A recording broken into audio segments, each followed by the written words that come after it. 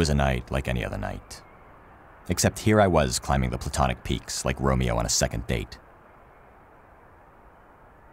Ugh. I was there for the dame. She had eyes like imaginary numbers and curves that went on forever. Said she wanted to go home. Said I could help. Said the pay was good. Didn't say anything about climbing a Who's there? Manny Brot, private eye.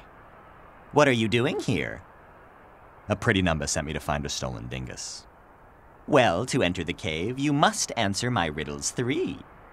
What was it with riddles, and why did they always come in 3s? Is it an egg? No, why would it be an egg? It's usually an egg.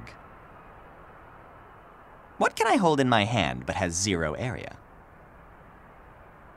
Is it a dodo egg? It's not an egg. I took out the rock that had nearly brained me before and gave it a hard ponder. The size of the rising bump on my conch said to me that this thing had area, and a lot of it. But what if I carved out a triangle from this side here? As any mook could see, this triangle had a quarter of the area of the full triangle. I did the same thing again with each of the smaller triangles. Again, a quarter of the remaining area, gone. And I just kept going. After an infinite number of cuts, I was satisfied that my triangle had 0 area. A bounded shape with 0 area.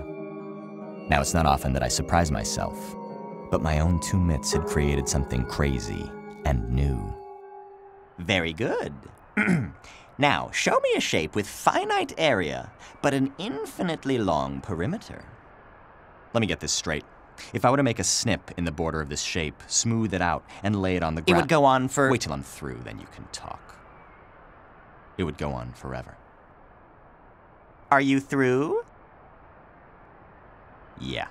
So show me that shape then. I hadn't been this stuck since the Rubik's Cube fiasco of '58.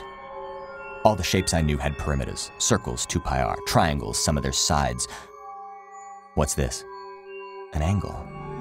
An angle from heaven. What if I were to pinch each side, like so, a third of the way through, just so, and do it again, and again, and again? After each pinch, the perimeter got a third longer, because where there had been 3 line segments, now there were 4. As for the area, every pinch made more triangles, that's true, but those triangles were getting smaller and smaller. You could say that the area was converging, approaching a fixed number, while the perimeter was just getting bigger and bigger, uncontrollably ballooning like an overindulgent birthday clown. After infinity pinches, flim-flam, there it was. Finite area, but infinite perimeter. Now that is a piece of work. Ooh, you're good. Riddle 3. Show me a picture that if I magnify it under my microscope, I'll keep seeing the original picture, no matter how much I zoom in. You're a strange little man. Thank you.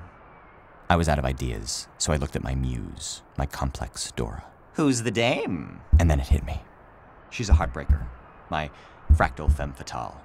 Will she do? Yes, she'll do just fine.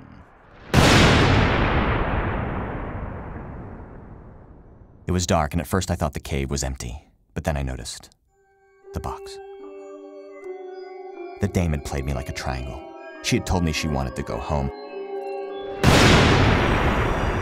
What she really wanted was to bring her home here. The fractals spread everywhere, most of them the same, no matter how deep you looked at them, like Dora's mugshot. Some had infinitely long perimeters, others were objects with no area or volume, all of them created through infinite repetition. So, you wanted to know what fractals are? Well, kid, they're the stuff that dreams are made of.